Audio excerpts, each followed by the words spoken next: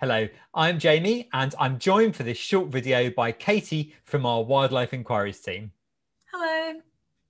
And in this very short video, we are going to be looking at some of the most common questions we get asked every single July. And the first one of these tends to be about insects, which you perhaps wouldn't expect, but insects are a group of animals that people are going to be seeing a lot of in high summer, aren't they, Katie? Yeah, absolutely. And every year, many people are quite taken aback by a specific one, which they seem to think it looks a bit like a hummingbird. So this is in fact a species of moth. So they're, unlike many species, they're actually day flying. So this means that, they're very often seen, out in the sun. They prefer the warmer weathers. And this is a hummingbird hawk moth.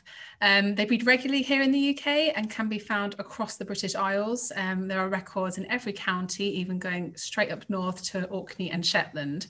Throughout July and August, keep your eyes peeled for their larvae among their favourite food of bedstraw and wild madder.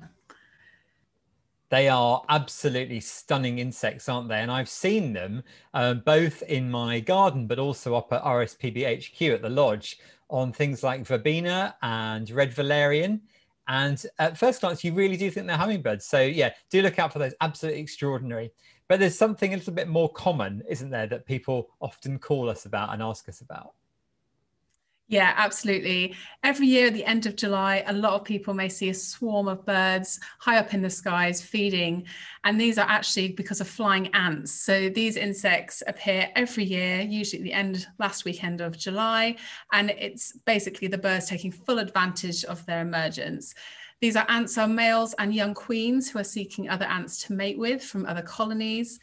So appearing in these huge numbers, but in a short space of time, actually increases their chance of reproducing, which is when the queen will also seek out a new nest. So these ants are completely harmless. They hang around for a few weeks, even after their wings drop off. And you said at the beginning there about different birds taking advantage. And actually all sorts of birds will feed on them, won't they? Like gulls will even make the most of this bounty. Yeah, absolutely. Herring gulls, which people won't necessarily think feed on it, this kind of food source. Your swifts, house martins, swallows, you will see a great number of birds feeding upon this spectacle, and it is wonderful to watch. Talking of gulls, this is the time of year when people are indeed talking of gulls, because we are going out to the coasts. And at pretty much the same time, a lot of these birds are, their chicks have left the nest. They're trying to feed them, trying to defend them. And not just on the coast, of course, in lots of towns and cities too. How can we best get on with our seagull or land gull or any kind of gull neighbours? Yeah, absolutely. So the species most likely to come into conflict with people are the herring gulls. So despite what seems to be huge numbers within coastal towns and cities, there has actually been, in fact, a 50% decline in their numbers since the 70s. So this has led to them becoming actually a vulnerable species. So understanding, the birds themselves, and that they are indeed just very protective parents. So since about the 1940s, they've adapted to ever-changing landscapes, to additions of houses onto coastlines. And to them, from their perspective, a flat roof or a chimney stack is an ideal and safe place to have their young. But as you say, this can unfortunately lead them into conflict with people. Being such fantastic parents, they will protect their young as best they can by sounding alarm calls, which can become a bit of a cacophony, and dive bombing as well. So given their competitive nature, they will fight each other for food, often resulting in them snatching food from people who are, as you say, out enjoying the sunshine. But to them, a dropped chip or one in your hand is no different. And it was indeed a throwaway society in our history that resulted in them learning the presence of humans means more food. We never advise them to be fed voluntarily, but they are incredibly resourceful and smart. They can find plenty of food on their own, but unfortunately, they can be dive bombing and very confident around people. But we advise just to protect yourself with something like an umbrella, and they will eventually leave you alone. I'm just looking to see our next question because it's a curious one, because it's a bird that we're very familiar with, the blackbird, but people do call us about this, don't they? What are people asking about blackbirds in July? So in July, it's actually Why are blackbirds still quite aggressive? A lot of people think the breeding season has come to an end in July, but in fact, blackbirds are one of the species that will nest quite late on into the summer. They can have up to 4 broods given the time of year, if they've had a successful year with food.